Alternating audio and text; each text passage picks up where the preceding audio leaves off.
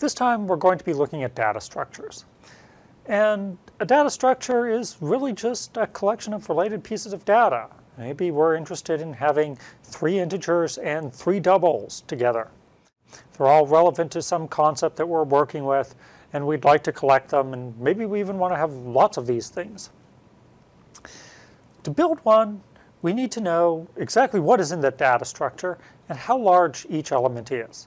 So if I've got those 3 integers and 3 doubles, then I know that integers are all 4 bytes large and doubles are 8 bytes large.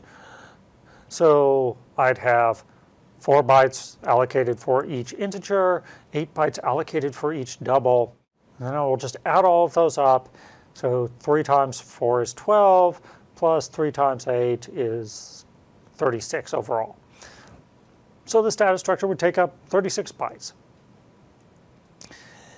To actually implement this, all I'm going to do is take those 6 elements and lay them out in a row. So I might have A, B, C, X, Y, Z. The doubles take up more space than the integers, but that's it. To access this thing, I really just need to know where the beginning of my data structure is, and then I know that, say, A is at the beginning of my data structure, B is at the beginning of my data structure plus 4, because it's the second thing in my data structure. C is at the beginning of my data structure plus 8, because it's the third thing in my data structure. The first double would be 4 bytes farther down, and then each of the other doubles would be another 8 bytes farther down.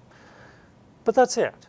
We're really going to work with this about the same way as we did with our stack, but we won't use the stack pointer. We'll have a pointer to our data structure instead. We just have to be sure to watch out for alignment when we're building these. So not everything is going to be the same size. And some of our memory operations require some sort of alignment. This is true for any of the larger load and store operations.